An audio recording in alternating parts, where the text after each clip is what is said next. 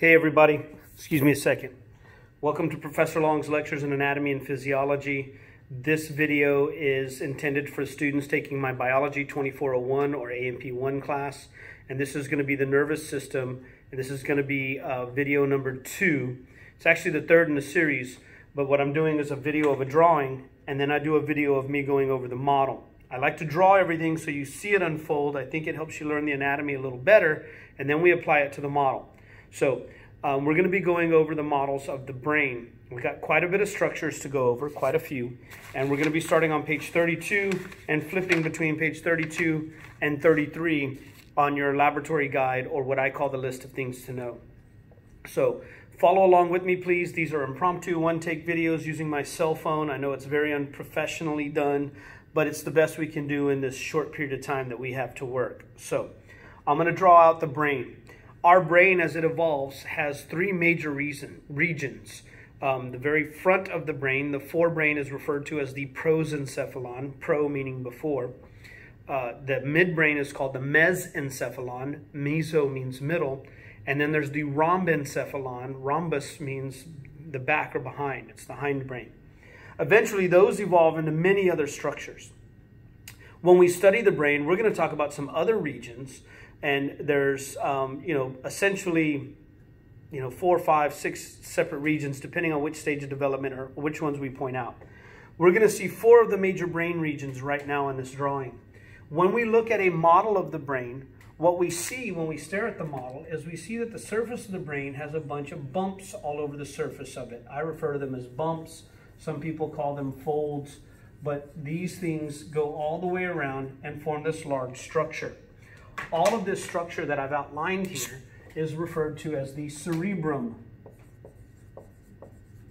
The cerebrum is probably the most, or it is the most advanced part of our brain where our highest level of thinking occurs. And all of this would be called the cerebrum. Tucked underneath or inside the cerebrum, there's a little rounded belly-like structure that sticks out, and then a stem that comes down. If we go down too far, that actually turns into the spinal cord. Now, we're not going to see the spinal cord on this particular video, but if we're inside the skull, then this structure is referred to as the pons, and this structure down here is referred to as the medulla, or the medulla oblongata. And then if let's say our foramen magnum were there, the pons and medulla are continuous with the spinal cord. As long as we're inside the skull, this is medulla. Once we're outside the skull, it becomes the spinal cord. Actually attached to the pons of the midbrain is this structure that usually appears kind of brownish on our models that's sitting back here underneath the cerebrum, and this structure is called the cerebellum. Okay? So now, we have this 4 major structures: cerebrum and cerebellum, pons and medulla. And by the way, the pons and the medulla, and another structure very often called the midbrain, sometimes are referred to as the brain stem. Because the brain stem, it's like a little stem with all of this sitting on top. Now, when we look at the cerebrum itself, the cerebrum is divided into 2 halves, and they're kind of rounded. So if I could reach over here and grab one of these models, since we're looking at it this way, this would be the structures that we're talking about. Cerebrum, the cerebellum, and then underneath here would be our pons and medulla, the brainstem. I'm going to go over this model kind of up close. You can see all the bumps on the surface of the brain. I'm going to go over those in a moment. Now let me grab a different model. I really like this model, and we're going to use it a lot for the beginning here. We call this our puzzle brain because it comes apart in many pieces like a 3D puzzle. And you can see how it's been taken apart so many times it's hard to hold together.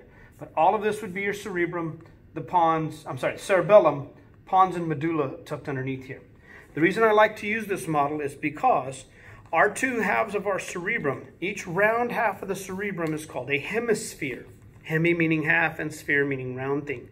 You can grab the 2 cerebral hemispheres of a human brain and start to pull them apart. And there is an opening here, or a gap, a groove right down the middle, but it does bottom out. The cerebrum is connected in here through some other structures. Okay, so you can't run the paper all the way through. It only goes about halfway down or about a third of the way down. That groove that separates the cerebrum into two hemispheres is referred to as the longitudinal fissure because it runs the length of the brain. I can't see the longitudinal fissure here, but it's an important structure, okay, or a landmark anyway. Let me set this model down. Now, when we do look at the surface of the brain, we notice that the surface of the brain, the cerebrum itself, has all these bumps that stick out. I refer to them as bumps. Some people say they're folds that stick out of the brain. But if I were to ask someone to gyrate their hips, gyrate means you stick out. So every bump that sticks off the surface of the brain is called a gyrus. And there are many gyri on the surface of the cerebrum. So, and to make this plural, we take the US off and put an I there and pronounce it gyri. Now, in between two gyri, there are grooves that run around and snake around on the surface of the brain, kind of like a hill with a valley on either side. Those grooves, each groove on the surface of the brain is called a sulcus. A sulcus is a low spot, and we'll make this plural by taking the US off and putting an I on there and say sulci. So the entire cerebrum is a series of gyri and sulci interrupting each other. Now, if we go through the longitudinal fissure, roughly about halfway back on the brain, a little bit more than halfway, there's one specific sulcus, I'll do it right about here, that snakes down, but it actually goes from the longitudinal fissure, uninterrupted, all the way down to this fold where the brain folds over on itself. That particular sulcus is a very important anatomical landmark. So if I ask you for that specific groove, that one is called the central sulcus. Pardon my back, okay? So the central sulcus is a major landmark for a couple of reasons. First and foremost, it separates two very important gyri. And I'm going to color code them the way this one brain model is color coded. The one just before the central sulcus, I'm going to make it red. It comes most of the way down here. That one is called the precentral gyrus because it's just before the central sulcus. It's one specific bump right before the central sulcus. And the precentral gyrus is important because that's what we call the primary motor cortex. We've actually mapped out the entire human body, the skeletal muscles, from your feet to your legs to your shoulder, your arms, your face, all the way mapped out perfectly here. And every thought to initiate movement in some part of your body begins along the precentral gyrus. Also, our brain is somewhat cross-wired. The right half of my brain monitors and controls the left half of my body, and vice versa. The left half of my brain, the left hemisphere, is monitoring and controlling the right half of my body. So this would be controlling skeletal movement on the right side of my body since we're looking at the left side of the brain. It's just kind of important to note if a patient has a stroke and they have partial paralysis on the right side, you know the stroke must have affected the precentral gyrus usually on the left side of the brain. Now the gyrus just behind the central sulcus, I'm going to color it blue just like our model, one of our models does. That one's called the post-central gyrus. The post-central gyrus is also a major landmark because that's the primary sensory cortex. The cortex is the covering of the brain. I'll show you in a moment. And that post-central gyrus is where all the sensations from the surface of our body end up synapsing up here, and we process it there. So if you damage this, you would have numbness and an ability to feel a certain part of your body. If you damage the precentral gyrus, you would lose movement to a certain part of the body. Another reason the central sulcus is important is because it is the division between two lobes. The surface of the cerebrum shows us 4 of the lobes of the brain. And the 4 lobes that we're going to see here are named for the bones that cover them: frontal bone, parietal bone, occipital bone, and temporal bone. So all of the area from the central sulcus forward is called the frontal lobe. The central sulcus is the border between the frontal lobe and what we call the parietal lobe. Now, it's a little bit hard to see. And let me pick up this model. Pardon me for reaching in front of you again. But I'll show you these details in a moment. But one of the things I want to show you is on the back of the model here, there's sort of almost a triangular or little dome-shaped area right above the cerebellum that is called the occipital lobe. That occipital lobe would roughly be right in this area here.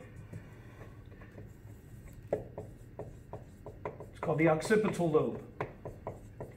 Now, between the central sulcus and the occipital lobe, this is all the parietal lobe. I'm going to put a big giant P here for parietal. You can follow along on your list and see this. And then as our brain is developing, it actually starts off like this, almost as a straight line, and then it folds over on itself. And this little piece can be pulled down because there's a groove here. And this piece would be the temporal lobe of the brain. So I can see 4 lobes here: frontal, parietal, separated by the central sulcus. Right above the cerebellum is a sort of dome-shaped area called the occipital lobe, and then there's the temporal lobe. Now, I want to cover one more thing before I get to the model. Our cerebellum is also divided into 2 hemispheres, and the grooves or lines on the surface of the cerebellum sort of separate out these structures. If I stuck my fingers together like this, you'd be seeing my fingers with some little grooves between them. But you can actually fan these apart. And each one of these little lines or these pieces that stick out are referred to as folia, like folds or leaves. So, now that's a lot of stuff to see in this drawing. We have the cerebrum, the cerebellum, the pons, and the medulla. We have the gyri and the sulci. And then one particular sulcus that separates the frontal and parietal lobes is called the central sulcus because it's about midway back. It's a little bit more than midway back on the models. The specific bump or fold in front of it is called the precentral gyrus, and the one behind it is called the postcentral gyrus. And then we can see 4 lobes here.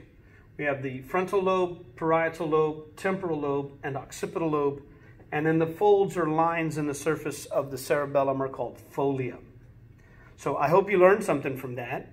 I'm going to stop the video and get set up to do the models so that I can show you all of these structures on the models. Hope you learned something. Hope you had as much fun as I did. Thanks for watching.